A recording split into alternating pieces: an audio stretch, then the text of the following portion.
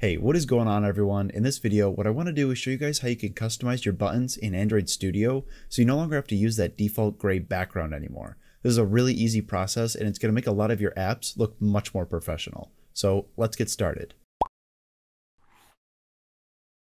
So before I started recording this video, all I did was create 4 buttons and give them a name. I defined that name within our strings resource file. So if you come over to the leftmost panel, go over to values, strings.xml. Within here, I just defined 4 button names, button 1 through 4, and applied them to each of these buttons here.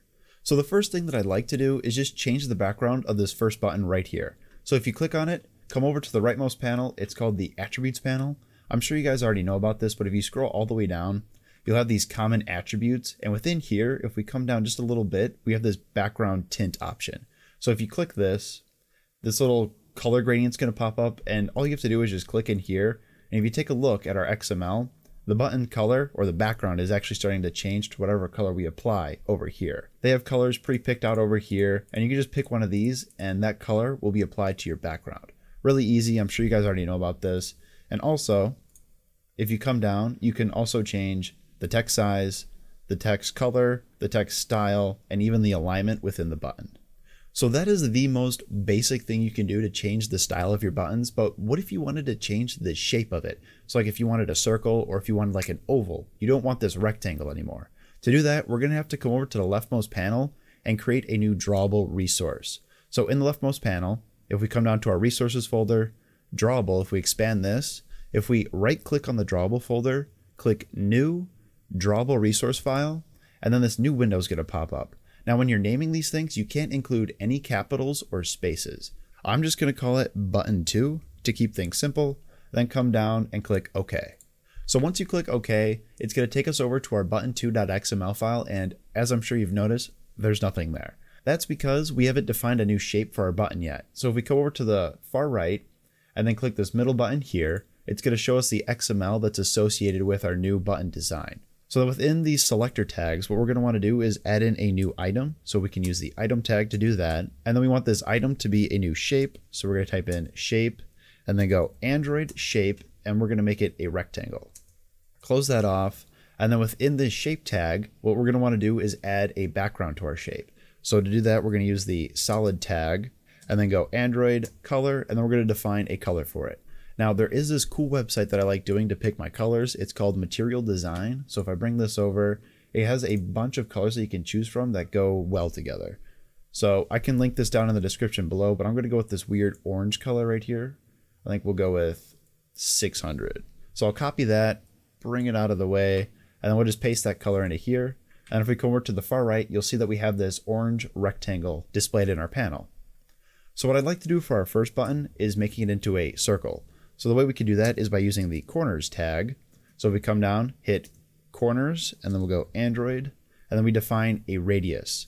So to make a circle, you have to bump up the radius a ridiculous amount, otherwise you'll get an oval. So I always use like 999 dp. And if we come over to the right, you'll see that we still get this oval looking shape, but that'll all change when we define our width and height of our button. If we make those equal, it'll end up being a circle. So we can leave this. Don't forget to close off your tag. So if we come back over to the activity main.xml file, we'll click on button 2 and then come over to the far right and then show the code for our XML file. Find the button 2, and then within here we have to place that drawable that we just created as a background for our button. The way we do that is by typing in Android, colon, and then we're going to just type in background, hit enter, and then here what we're going to do is type in @drawable to reference our drawable resource folder. @drawable, and then we're going to scroll down to button 2.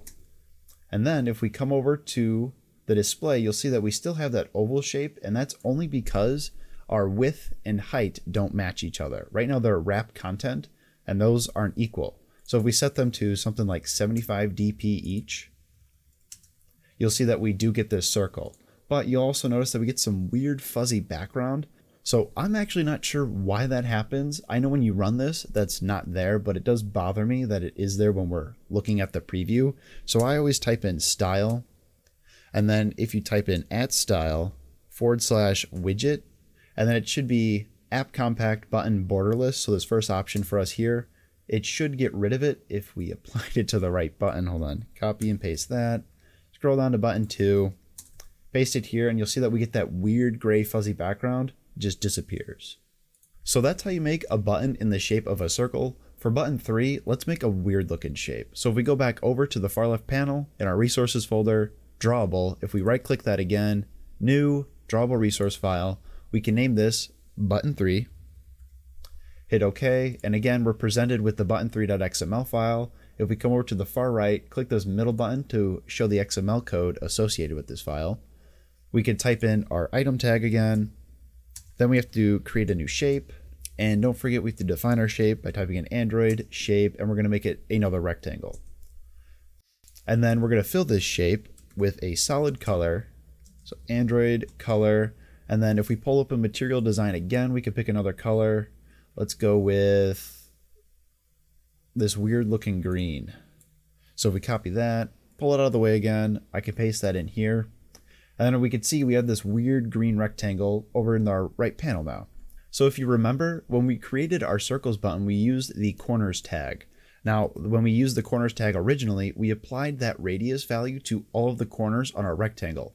One cool thing you can do in Android Studio is only apply that radius to one corner.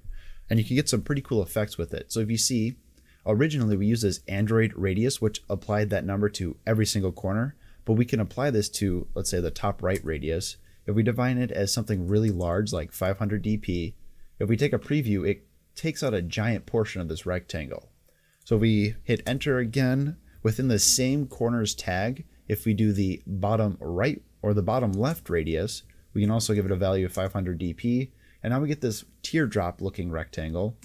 And then what I'd like to do is round off these corners a little bit more here. So if we do Android bottom right radius, we can give it a value of like 50 dp.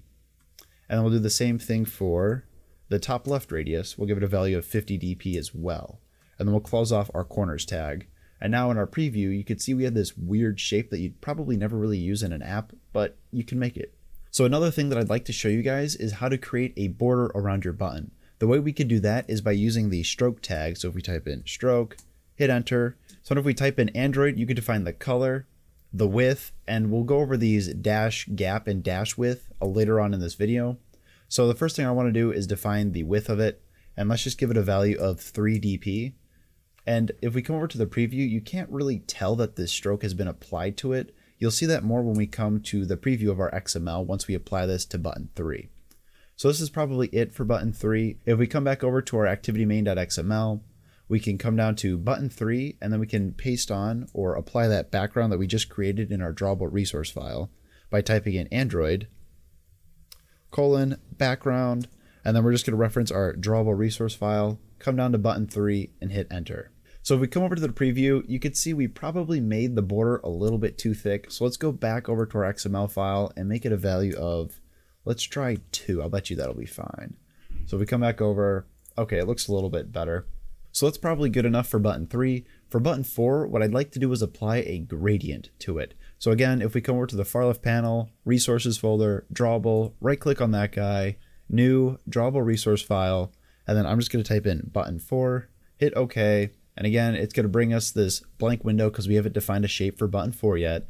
Come over to the far right, click this middle button, and we'll see the XML associated to our button4.xml file. So then within our selector tags, it's just the usual. We're going to define a new item and then define a new shape, and we're going to make that shape a rectangle. Close that off, and then here's where things are going to start changing. Instead of defining a solid color, we want to use the gradient.